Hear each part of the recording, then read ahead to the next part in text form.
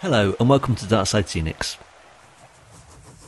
In this video I'll show you the progress I've made with the Staverton section of the South Devon Railway.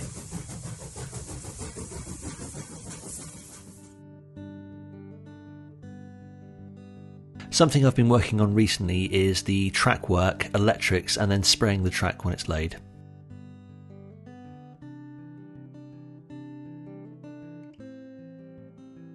For peace of mind, I picked up this track tester from TrainTech just to ensure all of the soldering was okay and the power was reaching each section of track.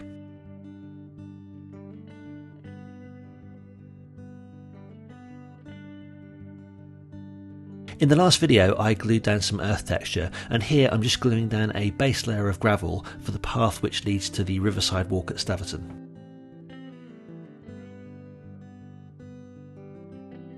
When it comes to road texture, there's a fair argument which says that you shouldn't really have any texture at this scale. However, I've been experimenting with a few techniques. The first was to brush on some satin coat and then sprinkle over some Pico road texture. When it was fully dry, I gave it a coat of fresh dust enamel wash.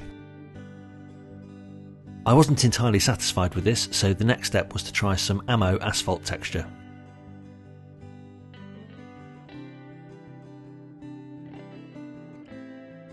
I decided to stipple this on to avoid the brush marks. The grit in the paint is quite large and probably too large for this scale, so afterwards I decided to sand it down.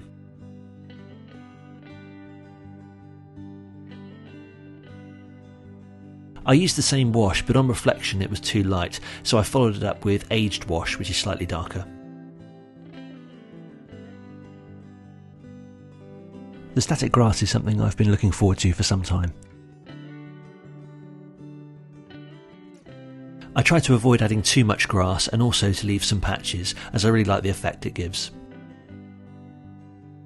This is WWS North European 2mm.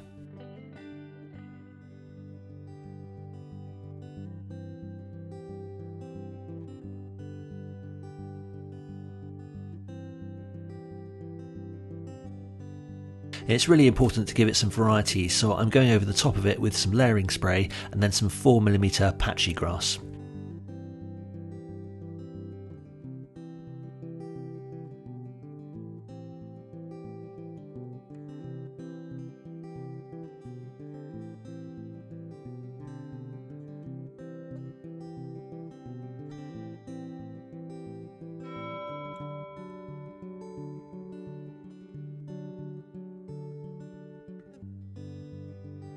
This is the Staverton yard board, and I just need to map out where the road goes behind it.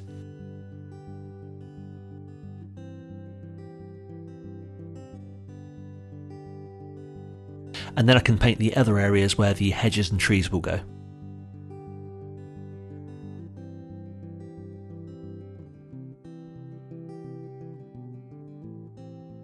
The yard area needs to be raised slightly, so I'm going to glue down a piece of cork. Some Modelling is used to fill the gap, and this will be painted brown for the hedge and tree area.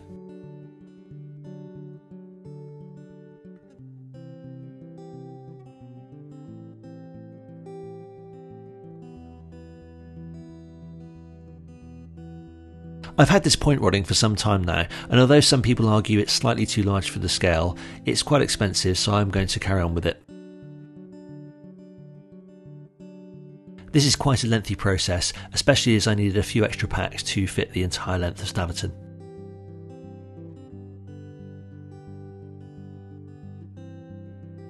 When all the parts had been cut out and filed, I brushed on a metal effect paint.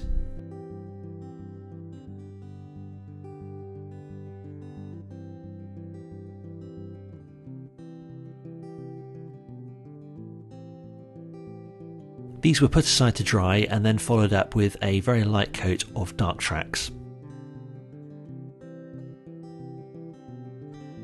When these are glued into position on the layout, I'll give them some additional weathering.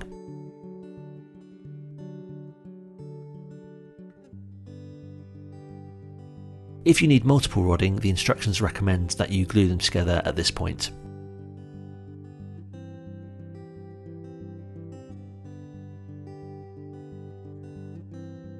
When attaching the rodding to the layout, I used a mixture of superglue and extra thin cement.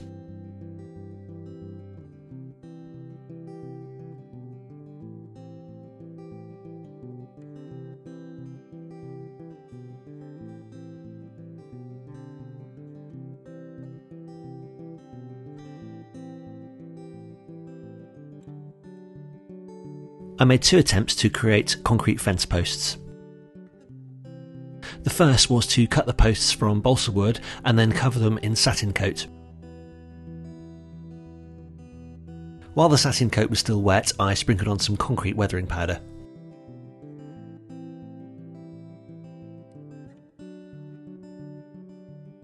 Unfortunately, the results weren't very good, so for my second attempt I cut the posts from MDF.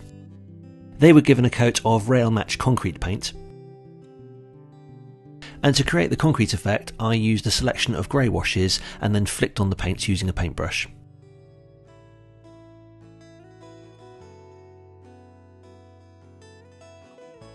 The Bishop's Bridge section is inaccessible unless you work on the railway. I found some driver's eye footage on YouTube which helped me to model the track area, but I couldn't find any photographs of the side of the bridge. This is me attempting to make the concrete sections under the railings from plaster of Paris.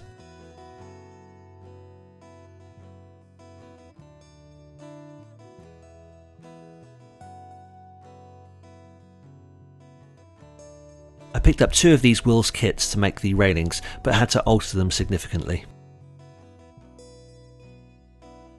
This was my attempt at modelling the top of the bridge, so I wired in the point. The following day I received these 2 photos which showed I'd got it drastically wrong. Back to the drawing board, I created the sides of the bridge plus these smaller pieces to create the arch tunnel.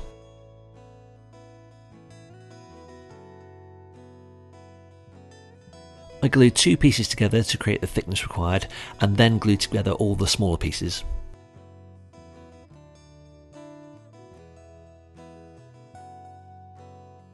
The tops of the bridge sides are slightly curved, which I achieved with a light sanding.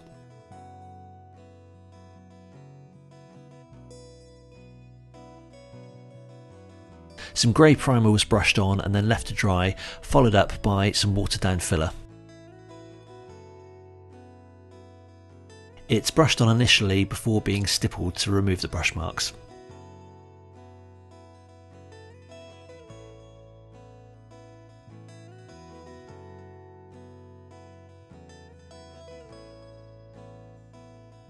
After being left overnight to dry, I used 3 acrylic washes to create a base. I was happy with the texture, so I'll be working on it again soon to create the correct colour and weathering. The next step was to create some holes for the railings.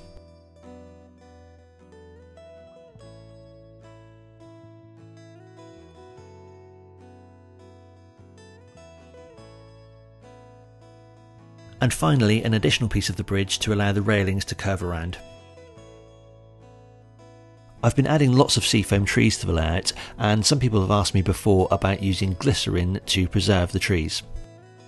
I usually use some glycerin and hot water to soak twigs and seafoam trees overnight.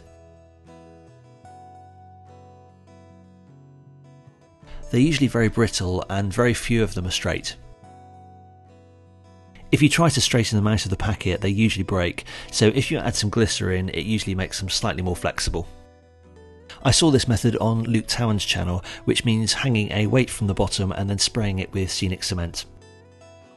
It's hard to get them perfectly straight, but it definitely makes an improvement. Once they're dry, you can spray them the colour of your choice. Following that, I add some green foliage with some layering spray, which I showed in episode 2. This is jumping ahead slightly due to my impatience, but I'm only doing sections which won't get in the way.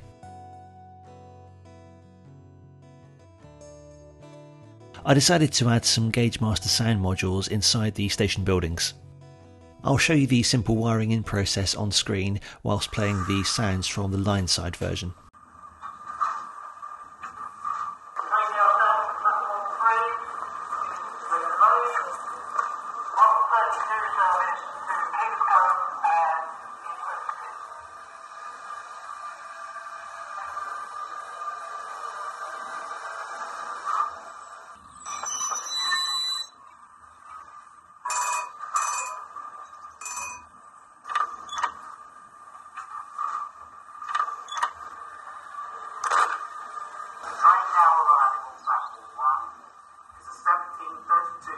this beforehand.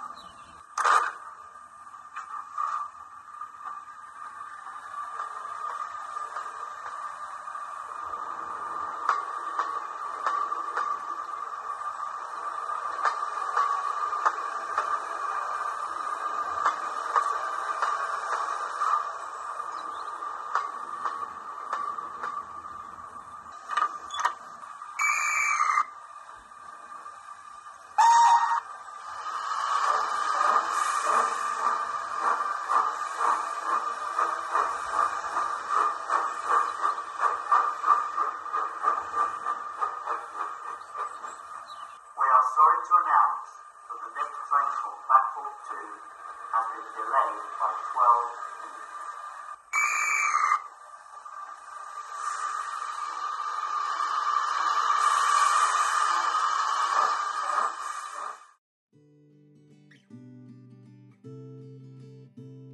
minutes. Back to the Scenics, and this is Woodland Scenics fine leaf foliage which I used on the Dartington section.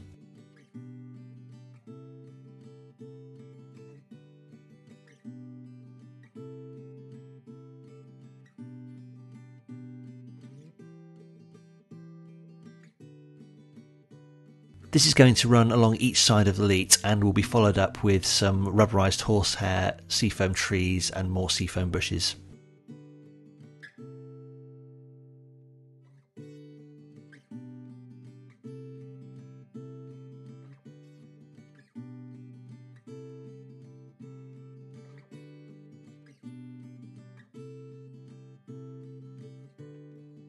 While I was in the middle of the Scenics, I remembered I had this spare hut, so I gave it a coat of paint and then put it in place next to where the signal box will go later on.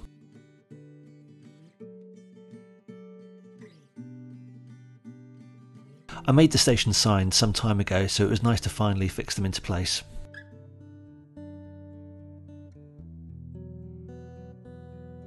I also started to position the station fencing.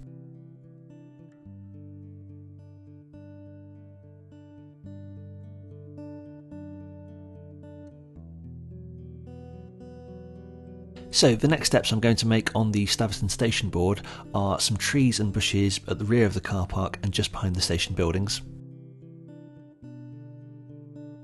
hedges and fences alongside the path and behind the signal, some neat rubberised horsehair hedges for the private residential area,